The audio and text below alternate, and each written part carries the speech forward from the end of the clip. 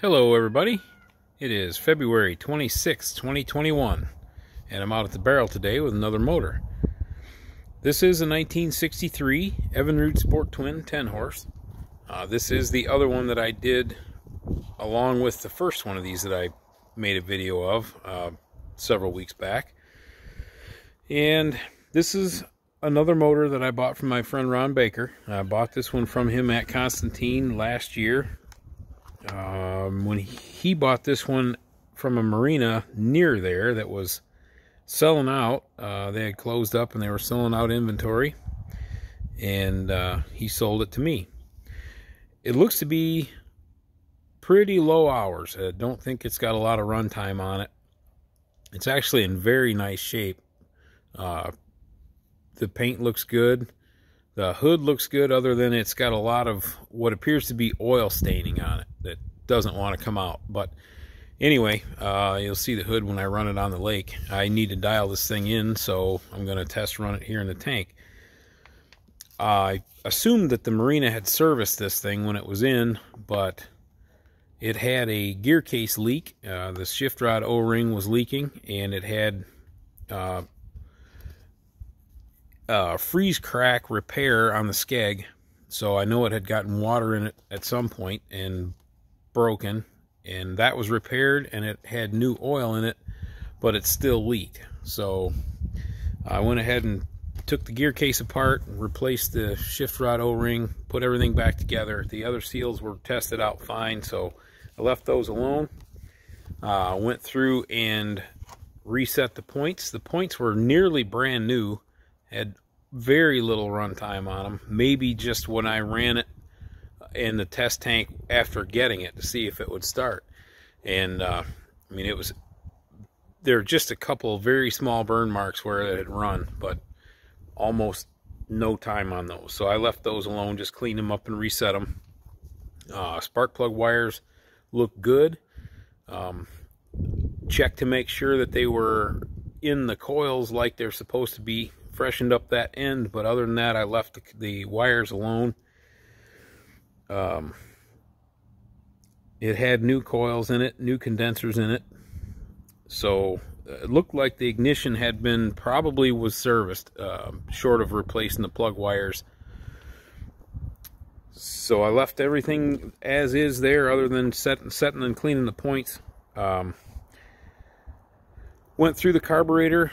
It had a recent kit in it, very clean inside, so I just sprayed it out and put it back together, make sure there wasn't something in there that I couldn't see, and replaced the packing washers and the boss gasket, and that is all. I did replace the bowl gasket for the filter and clean the fuel filter on this as well. I put new fuel lines on it. Those were about to rot off. They had gotten really hard, and I couldn't pull them off there without breaking them, so they definitely needed to be replaced. But it's got all new fuel lines on it now too.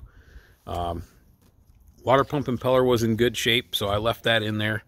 I can probably still run that for 2 or 3 seasons, so there wasn't any point in changing that yet. So other than that, I think we're ready to fire this thing up and see if we can get it dialed in here in the tank and get it ready for the boat. So let's start it up and see what it'll do. I have not started this yet. Cold start. First time I've attempted to start it since going through it. It did run before. It ran well before, so should do well. Let's see.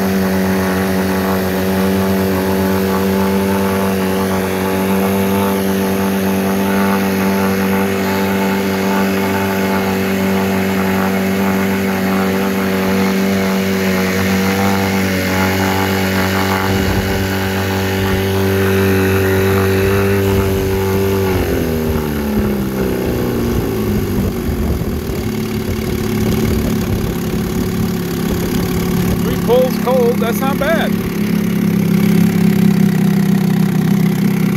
Water pump's working great.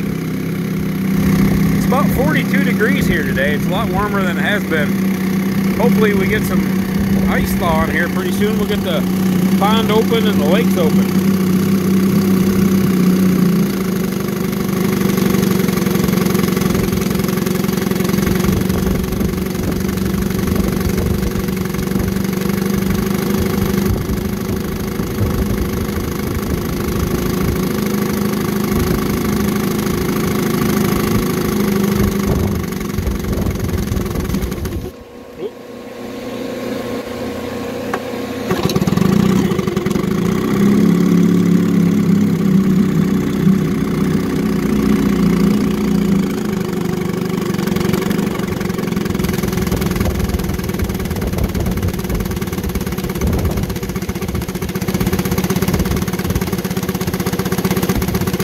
Sounds good.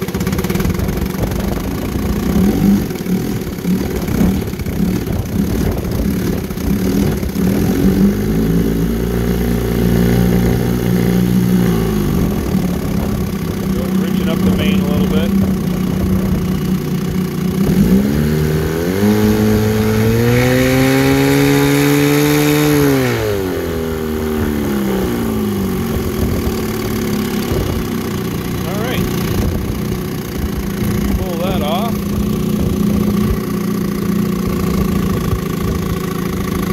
That linkage back up.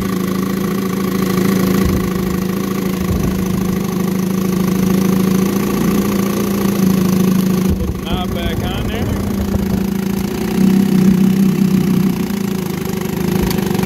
Reverse.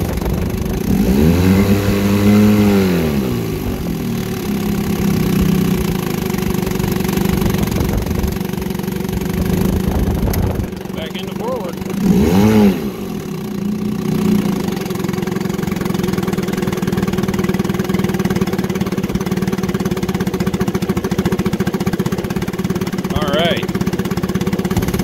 Looking forward to getting this one on the boat. Till next time, thanks for watching. Keep your prop out of the mud.